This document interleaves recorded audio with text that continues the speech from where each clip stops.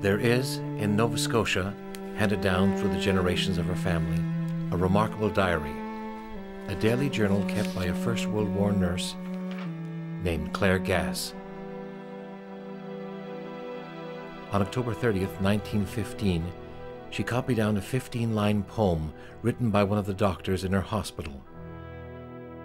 Claire Gass made a little bit of history that day, for this is the earliest written record of the poem's existence. Of all the words of war ever written, it is these simple, remarkable words which have become the most quoted, the most remembered, and for many, the most moving. Less than 100 words that linger forever over the graves of the long-dead boys, hover in remembrance over their short-lived lives. Inspired by the bombing death of a young officer, the words were captured and shaped by an exhausted Canadian named John McCrae. Words fused together in a foreign land, in a foreign and long-ago time, in Flanders Fields. In Flanders Fields, the poppies blow, between the crosses row on row that mark our place, and in the sky the larks still bravely singing fly, scarce heard amid the guns below. We are the dead. Short days ago we lived, felt dawn, saw sunset glow, loved and were loved, and now we lie in Flanders Fields. Take up our quarrel with the foe. To you from failing hands we throw the torch. Be yours to hold it high. If ye break faith with us who die, we shall not sleep, though poppies grow in Flanders Fields.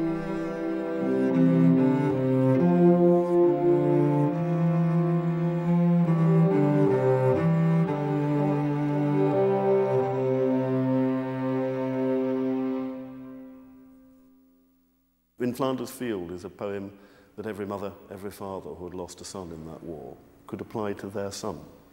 Many of the other poems could only be applied to the author. They're in fact poems about the author. And McCrae's medical background, I often think, comes out in that poem. There is a man who's used to seeing other people's suffering. And some of the very best war poetry was written by people for whom suffering was not a shock or a surprise. McCrae, I think, fits very firmly into that category. He's writing a poem for all the young men that he'd seen through his dressing stations. He's not writing it for himself. Never in the history of the world had there been a war like this. In mere moments, centuries of humanity and culture would be targeted and obliterated. Ancient towns would be blown out of existence, an entire generation devastated. Every human soul involved in this tragedy would leave some personal imprint of their time here. Some would make their mark just by surviving. Others would leave inconsolable families or alter forever the lives of orphan sons and daughters, leaving a generation of adult grandchildren to search for memories in a gallery of foreign graveyards. In all, 20 million people would die here, each of them leaving something. John McCrae would leave a poem which would be memorized and recited by soldiers in the trenches and handed down as part of our ceremony of remembrance. But while the poem would stay with us, the life of the man who wrote it, like millions of other lives lost here, would eventually slip from our memory, become just another shadow in a mostly forgotten war. We'd forget the details of his life. John McCrae was born in middle-class Guelph, Ontario in 1872, the second son in a family of 3. His mother was the daughter of a Scots Presbyterian minister. His father, a farmer and mill owner who was known in the town as the man who founded the local militia unit. Although both he and his older brother Tom would be trained as doctors, John McCrae was brought up as a soldier, the best drilled cadet in Ontario in 1887, age 15.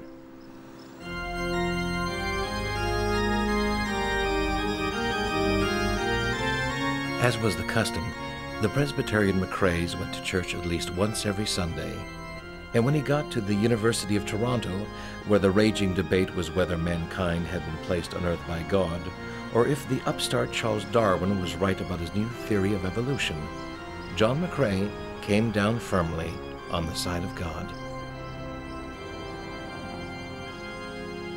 It was while he was a student here that John McCrae fell in love for the first and what would appear to be the only time. Her name was also McCrae, Alice McCrae, no relation, and according to all sources, very beautiful.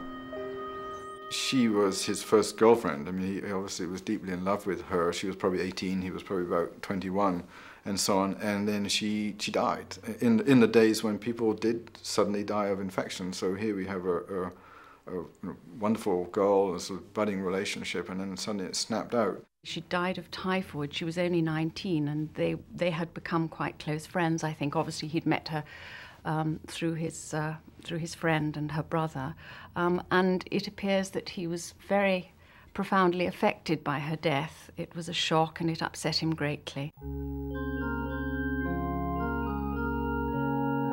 No picture or photograph remains of young Alice McCrae. All we have is John's entry in his diary following her funeral. So this is where her grave will be. Through the long nights when the cold winds wake the grey-eyed morn, and when the sunless afternoons are deepening into the cheerless dark, when the summer rain drips from the trees and the cold winter breaths sigh through the bare branches. And I wonder sometimes whether the experience with Alice and her sudden death maybe made him a little bit uncertain with women. It certainly, it was a very hard burden for him to face at that age. John McCrae would never marry. He eventually graduated with a medical degree and got a job in the newly created pathology department at McGill University in Montreal. But within a year, he was packing to leave. War had broken out in South Africa in 1899, and John McCrae wanted to be part of it. But he would go not as a doctor, he would go as a soldier. It's interesting, isn't it? And if one asks oneself the question why, I think it has to be because he had been in the militia since he was a teenager. He'd been commissioned as a lieutenant in the militia back in 1893, and I think his sense of adventure and perhaps his desire to find out what real soldiering was all about was, I think, drove him to want to perhaps set medicine aside and go off and find out and go and fight as a soldier rather than be there as a medical officer. 242 Canadians would die in the Boer War, but John McCrae survived and came back to Montreal late in 1900. This was the golden age of medicine, and by the end of the first decade of the century, John McCrae was highly regarded as both a doctor with a private practice and as a teacher of pathology at McGill's University Hospital. He contributed to the most learned medical textbooks of his time, and his autopsy records, written in his own hand, are still kept in the famous Osler Library.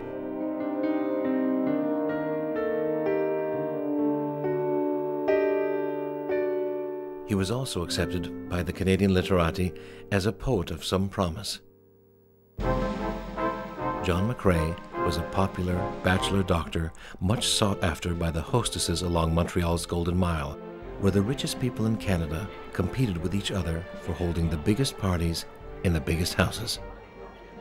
It was the Golden Mile Society at its most golden, with great dinners and lavish banquets and receptions, theater parties, everything that they could think of to match the glitter of London society or New York society. And in that world, John McCrae, the handsome, articulate, veteran doctor who could in full dress appear with his South African war medals, what an attraction for a hostess who needed an eligible man to sit next to Auntie Sophie or to Mrs. McGillicuddy, whose husband had died. He is an asset of unmeasurable quality in that society. In the summer of 1914, John McCrae was sailing to England on vacation, so he wasn't in London on August the 4th when the crowd celebrated the declaration of war by throwing their hats in the air and destroying local German-owned businesses.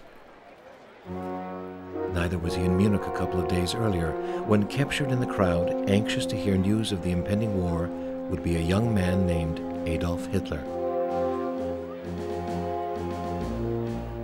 In Canada, with a population of only 8 million, nearly 500,000 men would end up in uniform. John McCrae would be one of them, although at 42, he was much older than the average volunteer. He believed this was a just cause and an important one, and because of his activity in the reserves, how would he have felt if other people went and he didn't go in the biggest war his lifetime would ever see? And what man of 42 really tells his friends that I'm past it? In fact, the 40s are the time when you really want to prove that you still can do it as a man. I'm sure he thought it would be a tremendous adventure, and remember, he and most others believed that they would be home in a matter of months. Almost everyone in the civilized world believed the war would be over by Christmas. Almost everyone was wrong.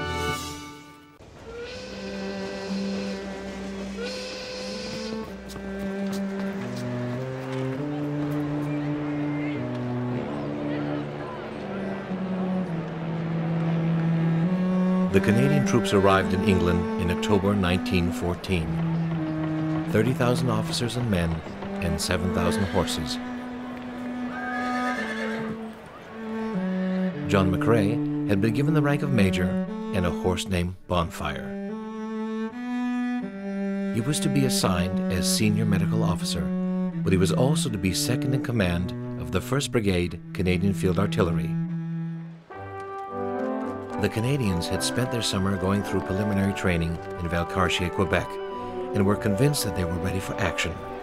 But the British High Command didn't share their view and moved them instead into a tent city on the Salisbury Plains, where they devised special exercises to bring them up to the British standard. The troops soon settled in and reported to Major McCrae that it was just like camping. Then, of course, the English winter descended. A wetter than average, warmer than average winter on the whole. And the tents were soon sodden, and so were their contents, and so were the men inside them. It was a pretty good preparation for what trench warfare would be like. In fact, some of the Valcartier, some of the Salisbury Plains survivors said it was worse than the trenches would ever be. Certainly it was wet and cold and miserable as an English winter can be. And in the middle of it, here is a brigade, a division of amateurs trying to get trained, trying to learn how to use their weapons, how to do tactics, how to survive in bad conditions. And I think the British were very suspicious of colonial troops. Somebody described the Canadian 1st Division or Expeditionary Force as a mob of farmers on a bunch of green horses, which is typical sort of British arrogance. I mean, you couldn't get more arrogant than that. And even when they went to France for the first time, once they got there, General Haig told them to pretend to be British, because he said, look, if the Germans know you're Canadians, they're just going to walk all over you. Life in the tents was miserable. Many of the horses brought from Canada had to be shot after standing too long in the mud. The Canadian-made boots leaked, and the heavy greatcoats couldn't dry. The kilts would cake with mud and cut the backs of their legs as they marched. The rifles they were issued jammed and were difficult to operate. To make matters even worse, Colonel Sam Hughes, Canada's Minister of Defense, had insisted that no alcohol be permitted in the camp, not even beer. Sam Hughes, like a lot of Ontario Protestants of his day, was in fact cold, sober temperance. You may think some of his behavior could only be explained by booze, but no, he was dry. He had to do it on his own. He also understood that most of the women of Canada, at least of his acquaintance, were dry too, and they wouldn't have let their boy join the army if they thought he was going to become a boozer. After all, it was a serious problem at the time. So this was a cold water army, so far as Sam could make it so. And doing that in Britain, as you can testify, ain't easy. The situation did improve once the sale of beer was approved in camp, but these two particular soldiers had been out probably celebrating Christmas just coming up and so on, came back, had caused a ruckus in the local town and had been put in jankers for Christmas Day. And so the story goes, John McCrae, as their medical officer, had a probably sort of thought, ah, well, they've learnt their lesson, but we can't have these two, you know, not having some sort of Christmas cheer. So as the story goes, he sent each of them a small brown bottle labelled, you know, to be taken with meals. And it turned out it was an issue of rum, which he was able to do at his discretion, which I thought was rather a nice touch for Christmas. The Canadian medical staff soon discovered that their troops were finding more than the occasional hangover on their trips into the local and beautiful countryside. Of the 4,000 Canadian hospital visits on the Salisbury Plains over the winter of 1914 and 15, nearly 2,000 of them would be for treatment of venereal disease. Whether they had brought it in with them or had caught it in these picturesque English villages was a matter of constant debate. Well, there's an argument, of course, across the Atlantic. Did these lads take some over with them, or was it entirely acquired in Great Britain? And Canadian nationalists have been arguing that one ever since. Canadian women were all pure, or no, Canadian women had their fair share. And certainly Canadian men had whatever old Adam it took. Canadians would, throughout the war, among other things, not perhaps the most important event of the war, acquire a championship in venereal disease rate. Even the Australians couldn't match us. Modern-day troops still train where the Canadians suffered through the wettest and most miserable winter in memory. The Salisbury Plains, early in 1915, had been turned into a mud bath, and Ottawa demanded that their troops be moved out of the leaking tents and into the wooden huts the British had originally promised. When the huts were built, they had little, if any, ventilation and became an instant breeding ground for disease. Suddenly, John McCrae had an epidemic on his hands as 39 boys came down with meningitis. 28 of them died, the first major Canadian casualties of the war effort.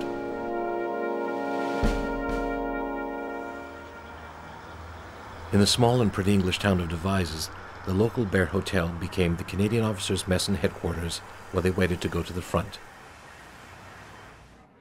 And it was here that McCrae and the other officers would learn of the carnage which became known as the First Battle of Ypres. First Battle of Ypres had been the death of the British Regular Army, and that had made the soil of Ypres sacred to British generals, many of whom had lost their own son at that battle. So Ypres was very valuable territory emotionally to the British High Command and to many senior British officers. It was also the last corner of free Belgium. Oddly enough, it was populated by people who were not very fond of the Belgian regime. They were Belgian Flemish. But nonetheless, to the Allies, it was important to keep a corner of Belgium. To the British generals who'd lost their sons, it was important to keep that sacred soil from the Germans. So it's symbolic ground. They were finally moved out in March 1915 and assigned to that symbolic ground near the town of Ypres. On April 20th, a group of local children had been playing in the market square while their parents debated whether they should move further behind the Allied lines. Without warning, a German shell exploded and killed 15 of the children. The Second Battle of Ypres had begun. German prisoners of war had confessed that canisters of poison gas had been stockpiled near the front lines. The evidence was irrefutable. But amazingly, the information was dismissed. The British High Command simply refused to believe such barbarism was possible. There were signs that a gas attack was being prepared, but who would believe them? The Germans, after all, might be denounced in propaganda as hideous, fiendish Huns, but in reality they were a civilized European army that had promised not to do this. So let's not take these excitable accounts too seriously. If you believed all the excitable accounts generals got, they wouldn't have done anything. And this was just one more rumor. When the Germans opened up more than 5,000 canisters of chlorine gas, they'd waited for conditions to be right, which they were, late afternoon on the 22nd of April 1915. The gas had been pumped in under force, so it spurted out with quite a force. It was carried on the breeze once it had sort of reached about 100 yards from where the canisters were and started to drift towards the Allied lines. It affected the French troops first and probably worst of all, although the Canadians were also badly affected. But it was such a shock and it was so awful, the suffering and the shock, that the line broke And the Canadians found themselves in a terrible position. What happens next? The Germans themselves are astonished. They never imagined it would be that easy. They were accustomed to the kinds of hard, slogging, merciless, hugely expensive attacks on the Western Front. Suddenly, the enemy had vanished. It must be a trick. Stop! Wait! Let's see what's going to happen next. Which was the salvation of the Canadians, because if the Germans had really been planning a major success, they would have swept around the Canadians, and 20,000 Canadians would have found themselves rapidly dead or prisoners of war. The end result of all this was, by the time the division was withdrawn, of a division of 20,000 men, more than 6,000 had been killed, wounded, or posted missing. And this, this was a terrible shock for the Dominion. It was a very terrible battle, and the first, of course, the first gas attack in the history of warfare. Fortunately, the Canadians had some expertise. A small unit had been formed for chemical analysis, basically to protect the water supply. But the chemist involved, Colonel Naismith, who was a University of Toronto professor, knew a lot about chemistry and knew a lot about chemical medical problems. And he was the one who seems to have given the advice that if the soldiers will urinate into a piece of their handkerchief or maybe a bandage of some kind, hold it over their nose, the urine will be some protection against chlorine. Whether or not it was, and it's some use against it. Chemically, it was good use morally. At least you had something you could do. Maybe pretty nauseous if you think about it, but at least this was something you could do rather than just stand there and wait for it. As John McCrae said, he himself described it as 17 days of Hades. The medical officers said it was like a nightmare, like working the seventh hell of the damned. It's impossible to imagine what it must have been like. For 17 days and 17 nights, none of us have had our clothes off, except occasionally for a change of socks. In all that time, while I was awake, gunfire and rifle fire never ceased for 60 seconds. Our casualties are half the men on the firing line. My clothes, boots, kit and dugout at various times were sadly bloody. There is the constant background of the sight of the dead, the wounded, the maimed. None of our men went off their heads, but men in nearby units did, and no wonder. How tired we are, weary in body and wearier in mind. And all the time, the birds sing over our heads.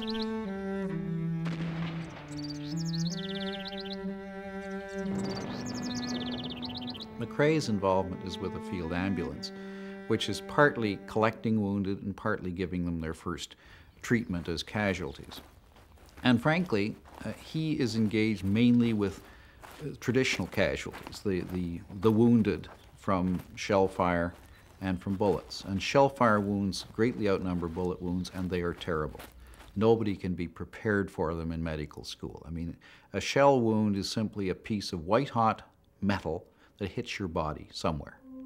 And it will kill you very often, or it'll tear off great hunks of flesh, leaving bones exposed. I mean, I don't want to get too graphic, but realize that's what the medical corps is basically there trying to cope with. And really appalling wounds, disgusting, the sort of thing that would keep a modern-day emergency ward fully engaged on one case. And here they're coming in twos, tens, dozens, 50s. Every day on the Western Front, 7,000 British troops were killed or wounded.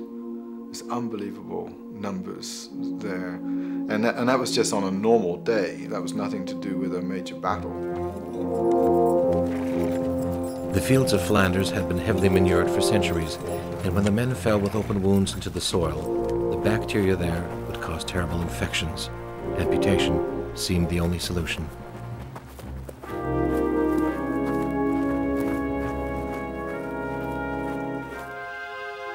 Still standing near the town of Ypres are the bunkers that once served as his makeshift field hospital. And it was here, as the battle raged, that John McCrae was about to write the poem which would capture, for all time, the terrible essence of the war in Flanders.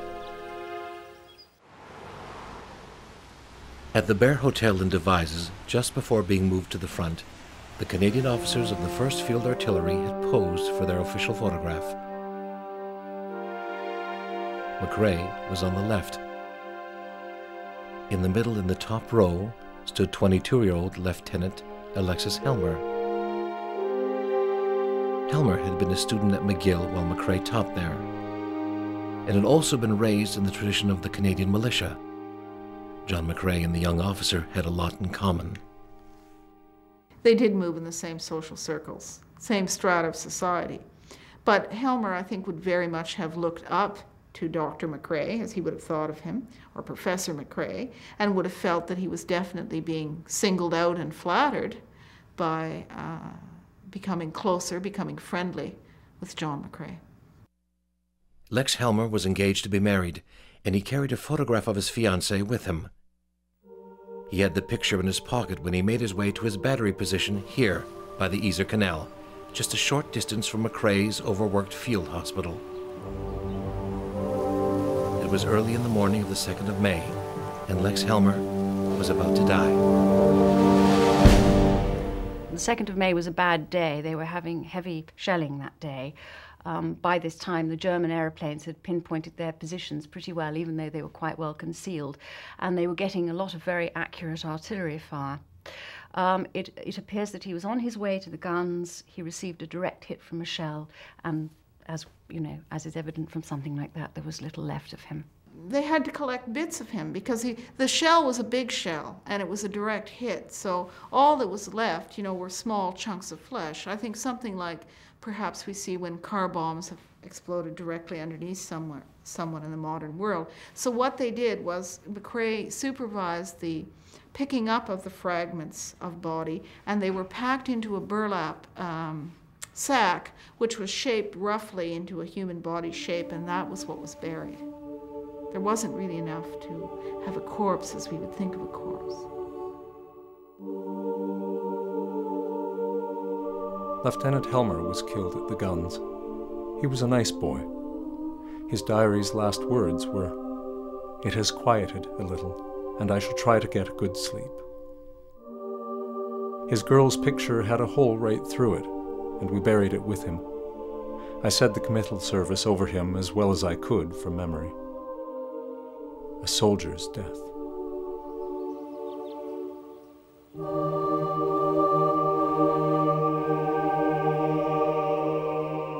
John McCrae got no sleep the night he buried Lex Helmer.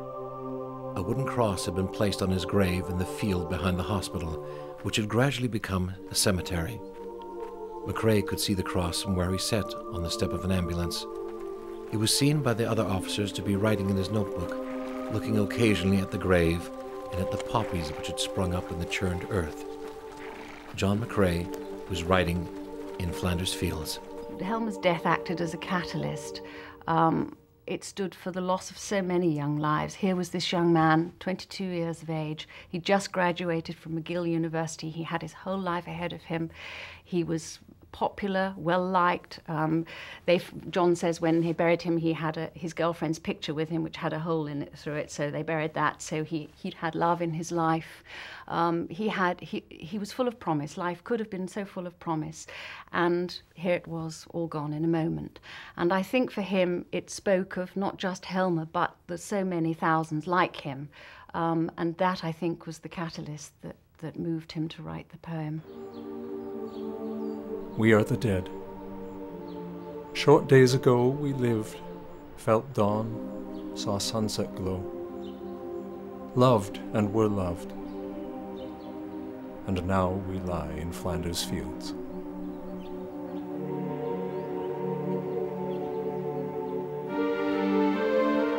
John McCrae's poem would give the poppy a whole new identity. By the early 1920s, it had become the international symbol of remembrance, and so it has remained. But there are other icons that emerged from the Second Battle of Ypres. As soon as the war was over, Flanders was being invaded all over again, this time by broken-hearted families anxious to see where and how their sons and husbands had died. Farmhouses along battlefields would be converted to trench cafes, where visitors could buy small meals and drinks and the souvenirs of war. flower pots and vases made from artillery shells, clocks decorated with rounds of ammunition. There used to be hundreds of these cafes. This is now the only one left in Flanders. It has been a family business since 1918. For a few francs, you can visit the trenches, left untouched since the end of the war. These are the trenches where we lost a generation.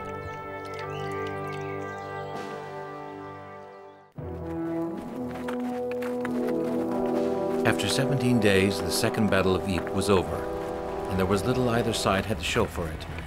No major ground had been lost or gained, no great victory or defeat.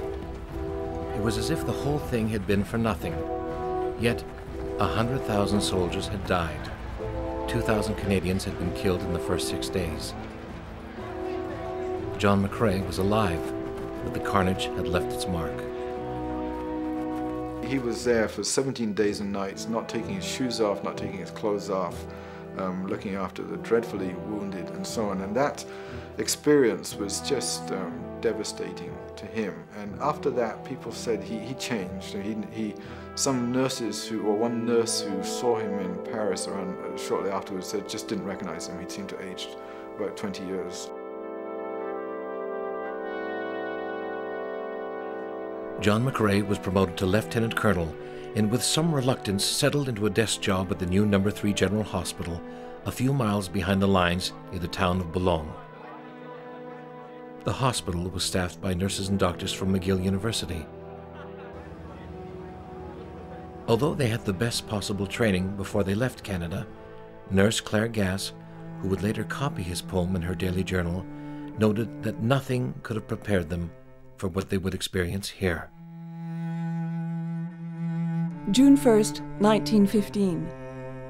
Some of the new patients have dreadful, dreadful wounds. One young boy with his face shot away, both arms gone, and a great many wounds in both legs. Troops go through almost daily, and when we're able, we always wave strenuously at them. Poor lads, they seem so happy and full of life. There's a difference when they come back on the ambulance trains. Then they are silent. And so are we.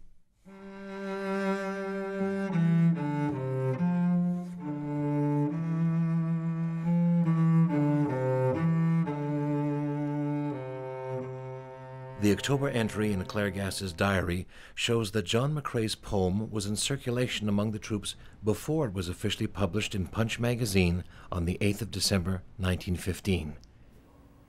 So many of the other heroic poems of the First World War predict an outcome, demand an outcome, almost insist that we must win, because if we don't win, it's been a waste of time.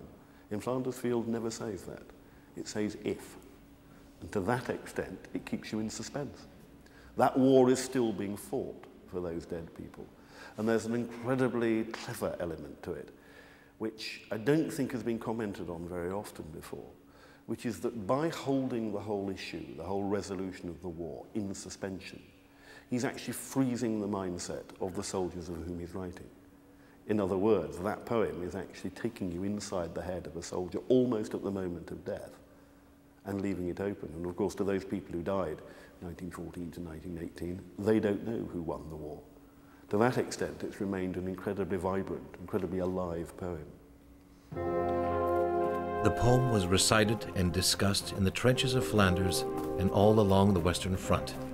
It was a tremendous success, but did little to change the ongoing reality, for the war simply trudged on from week to week and now from year to year.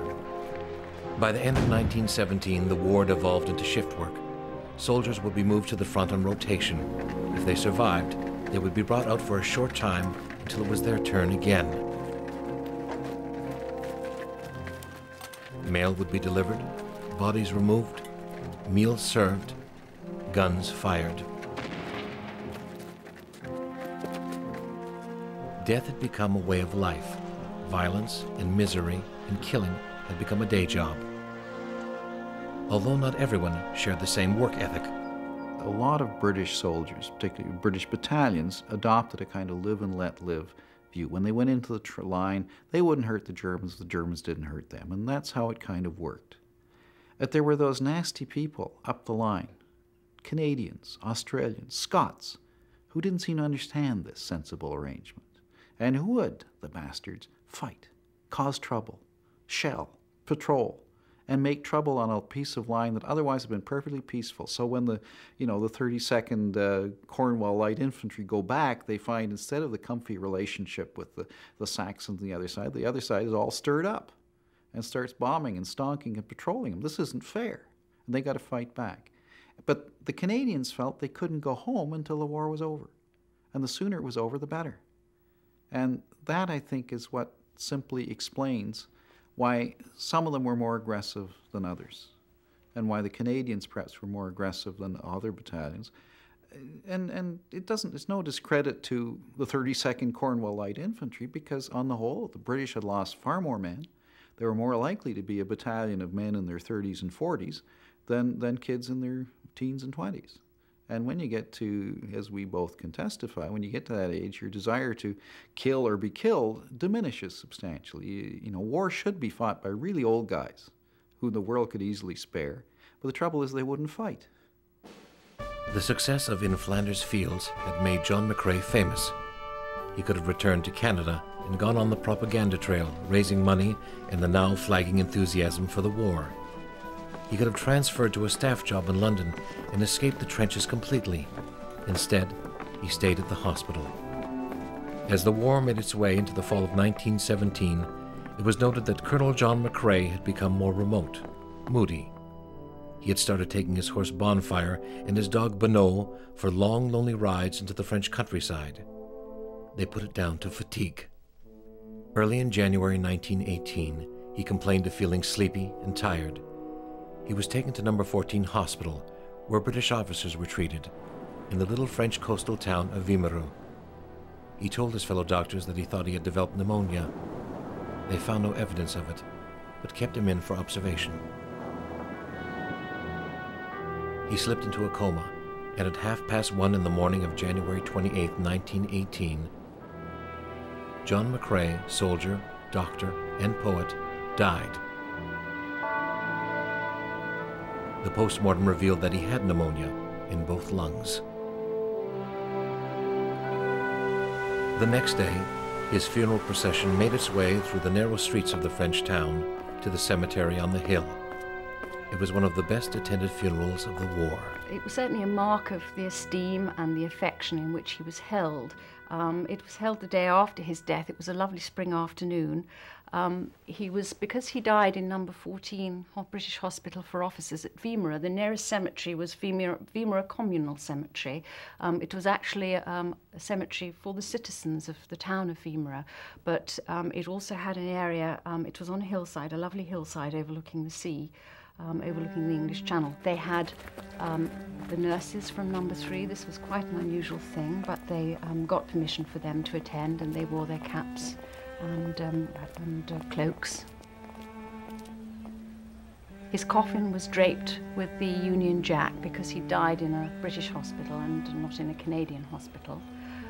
They had a guard of honour, and they had a contingent of the men from the hospital and from No. 14.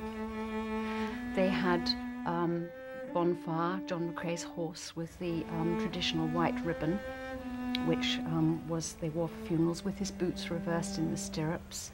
And it was a very, very moving funeral. Because he died so suddenly, there was great sadness, great grief. It was obviously a very, very sad affair.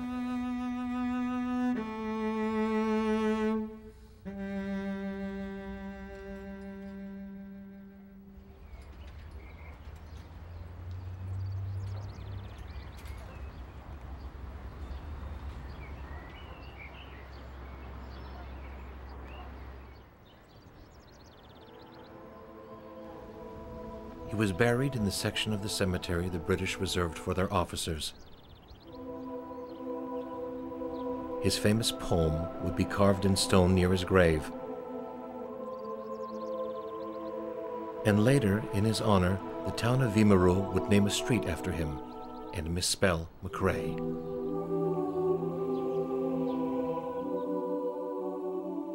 His personal effects and his medals were sent home to his mother in Guelph.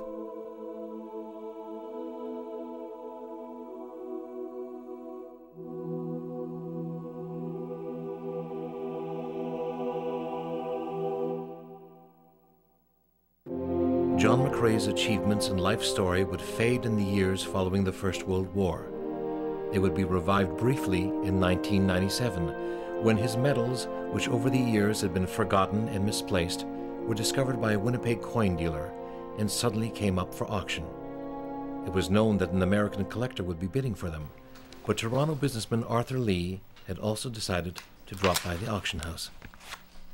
I was minding my own business, everything was fine, and then about, I don't know, $270,000, $280,000, somewhere along that, the noises subsided quite substantially.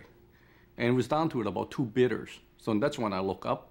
And sure enough, right across the row from me, the first seat, first chair, there was this young man sitting there. And he was quite eager bidding. And before I realized it, the auctioneer had said, going once. And because there were so many items is up for auction, there was no going twice. After that, the hammer goes down, and that would be the end of the auction. So, and I look at the young man, he's about 20 years old, and he doesn't look very Canadian to me. So I said, do I take a chance and let him take the medals and be gone with it? Or should I do something? So out of desperation, I just raised my arm. And then all of a sudden I was in the bidding wall, and then it goes on for 15, 20 minutes. At the end, finally, I won out at $400,000. By the time the smoke cleared and the taxes and commission were added, the medals cost Mr. Lee $506,000. And then he donated them to the John McCrae House in Guelph. We don't have very many Canadian heroes in Canada, and we kind of very quickly forgotten the ones that we do have. And I just want John McCrae to be remembered.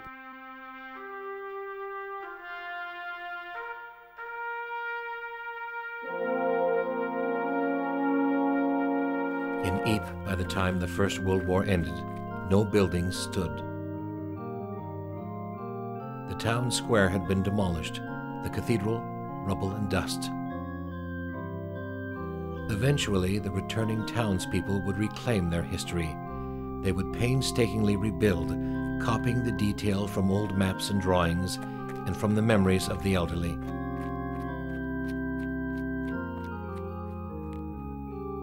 The ancient cloth hall is a replica.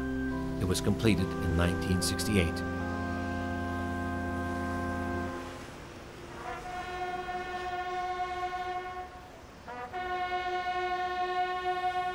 Such was the devastation at Ypres that every night at 8 o'clock at the Menin Gate Memorial, the local fire department plays the last post, not just on November 11th, but every night of the year.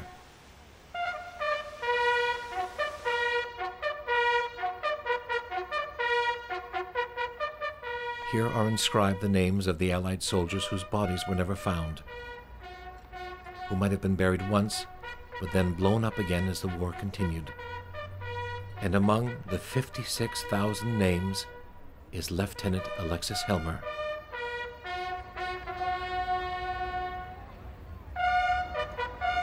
John McCrae also gave his life for his country, for the war killed him as surely as it killed Lex Helmer. He too left no wife, no children, but he did leave his imprint in those remarkable words that have been carved in the heart and in the mind of all those who care about remembrance. Words that changed forever our view of that lost generation, and changed until the end of time the way we look at that wild and tragic flower that once grew in Flanders Fields.